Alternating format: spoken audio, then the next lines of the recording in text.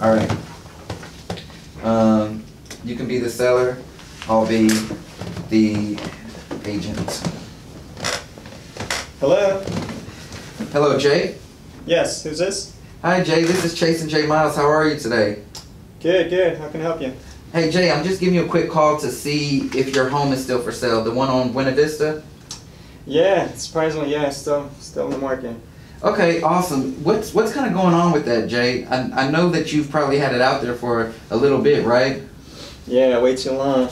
Have you had any offers, showings? What's it doing? No offers, still in the market, like I said, and basically had it on the market with an agent, but you just couldn't get the job done. So now I'm gonna do it myself.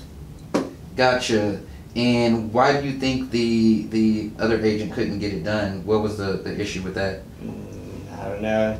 I mean, he was cooperating with us, giving us a timeline with everything, and but just couldn't get an offer in the end. I'm not sure if he just didn't know what he was doing, or maybe he was new or something. But oh, so you think it might be an agent situation? Yeah, I think it was an agent situation. Okay. Yeah. Okay. How did you find your last agent, if you don't mind me asking? Through a friend, referred me, friend of the family. Oh, gotcha. So you felt like you had to give them a chance and all that stuff. Yeah. Okay. Yeah. Definitely happens. Definitely happens. Nice guy like you just wants to help someone out. Mm-hmm. I get it. Well, Jay, so since you had an agent before, I would imagine you're okay with paying for a realtor commission, right? Well, I mean, if I can pocket more money, put more money in my pocket in the end, just cut out all my expenses, then right. I'd rather just do that and sell it myself, especially when I worked with an agent for almost 2-3 months and couldn't get it done. Yeah. I'm trying to do it myself. I gotcha. How quickly did you want to be out of the house? Like at least a month ago. Then Jaws relocated me to another part of town in Dallas, and I have to drive long distance and fight traffic for about a month now. So the quicker the better. Gotcha. And I'm sure you know the market is pretty hot right now, don't you?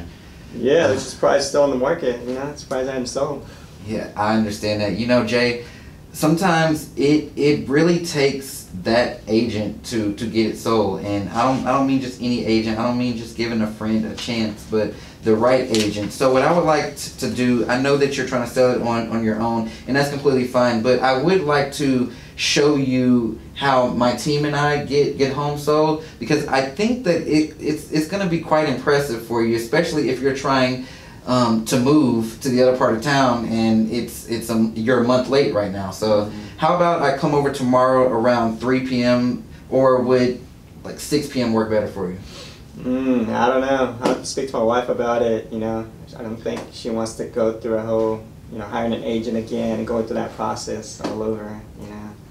So just to kind of recap, Jay, you said that you all are needing to be out of that house, and the reason why it hadn't sold yet was because y'all just had a bad agent, it sounds like, previously, but you're extremely motivated to sell, and we're in a hot market right now. So if I can actually show you and your wife how I can get your home sold quickly, get more money in your pocket so that y'all can move on with your lives, do you think that that's something she'd be opposed to? No, I don't think she'll be opposed to that, but she's just with the last agent, he kept reducing the price. We reduced it twice, but we didn't even get no attraction. Yeah, so. And to be honest with you, Jay, we've already kind of discussed how that last agent wasn't the right agent for the job. And sometimes it needs a fresh pair of eyes and a fresh plan behind it to really bring it to the forefront, to make it shine like it really should shine. And my team and I, we've been selling homes for many years all over the Metroplex, and I am confident that when I show you and your wife how we get homes sold, it'll all make sense to you. Yeah, that sounds good. Now you sound like a very sharp agent, a lot better than the other guy we worked with, but I just don't see how when we reduced it below market value, in my opinion, I don't see how it's going to sell this time around with you guys at that price range or a different price range. If it would have sold, I feel like it would have sold by now. Absolutely, I definitely understand that. And to be honest with you, Jay, sometimes it's not just about price. It's about the approach. And you never know. I'm not talking anything about your last agent, but your last agent may have not had the best reputation. It could have been anything. But what I do know is we have been practicing real estate for several years now, and we've definitely sold homes all over the Metroplex. And there is not a home that I have just let go or just not sold because of our marketing plan. So, Jay, what I want to do, I don't want to kind of keep going around about price and everything because we're not even there yet. Mm-hmm. And to be honest with you, after I look into things, I may think that we need to raise the price. That may not be the issue. So what I would like to do is I would actually like to see the home. I want to tour the home. And who knows, I may have a buyer for it right now. But I want to come out and see the home and show you and your wife exactly how we get homes sold so that y'all can make a well-informed decision instead of a decision based on what your last agent did. Okay. So how about tomorrow? I'll give you all enough time to just kind of settle down. So like, how about tomorrow around 6? Well, we usually have dinner at 6 and we push it to 7. Yeah, absolutely. 7 o'clock definitely works for me. So what I'm going to do is I'm going to have something delivered to your house this evening just to give you some more information about myself and my team. And I will see y'all tomorrow at 7, okay? All right, man. Yeah, we'll give you, well, at least we'll come with open mind and yeah. Absolutely. And that's all I ask. And so I won't hold you any longer. So I'll see you tomorrow at 7, Jay. All right. Sounds good. Have a good night. All right. Bye-bye. Bye. All right. What are your takeaways? I like how, like you kept saying, like the agent, you know, we didn't call him a bad agent, but you used that to not, I guess, for the seller to not keep using him as an example for the other agents, for the next agent, you know. Like just because you had a bad taste with that agent doesn't mean all the other agents are going to be like that. Right. On a conversation like this, is it always, I guess, like, because I did notice the one, I guess, aspect that you kept on referring was the other agent, like he brought it up, but is it a good thing to kind of always bring up previous agents' performance? If they were to bring it up, let's say, for example, if he was to say he was not communicative, he was not doing such a marketing plan that to my expectations, is it always good to bring that up when you're getting ready to, let's say, for the close? Yeah, so whatever the other person's pain point or frustration or reason why, okay, that's what I'm going to use to sell myself to them. Okay. So he said his reason was because of the last agent.